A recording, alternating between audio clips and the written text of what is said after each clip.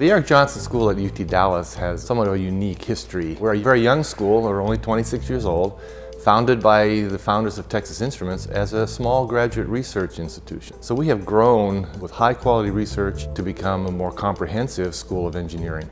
One of the aspects that excels the Jonsson School is we have a really strong interdisciplinary emphasis in our work. It's very hands-on supervision, and that I would say is crucial, and that has enabled us to be extremely successful. Location, location, location. UTD is in the heart of the Dallas-Fort Worth Metroplex, and because of that we have at least 500 companies within a 5-mile radius. Texas is the state of energy, and we are located in the heart of the DFW Metroplex with many companies that are using energy in one way or another. Dallas is the largest city in the country without a major research university. So UT Dallas as a whole is on a mission to become a Tier 1 research university. We work with the students and tailor our programs to meet the students' needs. We have a number of excellent research centers. One is our Texas Analog Center of Excellence, or TexACE, which was founded in 2008. I'm a part of the Texas Analog Center of Excellence, and a lot of what we do is develop research for consumer companies like Intel and Texas Instruments and Motorola for their future innovation. Our Material Science and Engineering program began in 2008. That department had the advantage of being able to move into a brand new research facility, our NSERL, Natural Science and Engineering Research Lab, which has state-of-the-art, world-class research facilities, clean rooms, laboratories for nanotechnology, semiconductor characterization, manufacturing, etc. The Jonsson School really allows you to be really hands-on with your research. We've built, in our lab, we build motors and power electronics, new versions at least monthly. So you're constantly being able to build and get good hands-on experience, and not every university gives you that opportunity.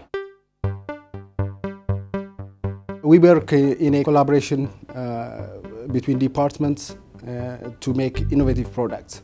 I have developed a bio-inspired robot that looks like the natural jellyfish. This is a biomimetic robot that is constructed with artificial muscle, carbon nanotube sheets based. It can be used for military and civilian applications. Currently I'm working on brain-computer interface. What I really like about our brain-computer interface system is that we're able to develop the whole project from the ground up. We create the hardware as well as developing the software. It's quite easy actually to get involved in research as an undergraduate in Jonsson School. So one example is Mr. Thomas Broadfoot. He was showing his senior design project. I just walked by and I noticed that he had been working on energy harvesting units. I mentioned to him about what we do. We met 2 hours later and then he started working in my lab the next week.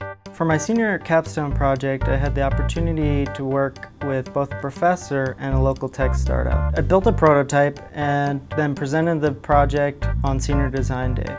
One of the real advancements that the Jonsson School has had is the ability to kind of tie in with local industry. Ways that we work with our local companies can be summarized by the 4 R's: relevance, recruitment, research, and relationships. Because of our close ties with the industry and the fact that they give us input on what they need, it allows us to teach our students accordingly, and so when they graduate and they get recruited at these companies, they can hit the ground running. They are hiring our graduates. They are providing tremendous support for fellowships and scholarships, doing joint research. We have one of the largest internship programs in the state of Texas. Our attitude towards corporate relations with the Erik Jonsson School is one of flexibility. The quality of the research and the faculty here is excellent. And what really, from my mind, sets it apart is the attention to really being an industry-friendly place. Not only is the talent here, but the intent to work well with industry also. We also started in 2009 a program that we call UT Design, which replaces our existing capstone senior design project with an industry-sponsored senior design project course. In many cases, for that student, they do an internship between their junior and senior year at a company. They come back for their senior year. That company sponsors a UT Design project in the same area, and at the end of the year, the companies will hire those students. I just recently heard from some students that completed their UT Design project this past semester that it was the real-world experience that really connected them to what they believe they'll be experiencing after graduation. UT Dallas was really positioned from the very start to become what I believe it's really becoming, and that is the MIT of the Southwest, or the Stanford. The Erik Jonsson School at UT Dallas is in a period of tremendous growth. We are adding new degree programs, entire new departments. We are constructing new buildings as rapidly as we can get them approved and constructed for our new programs.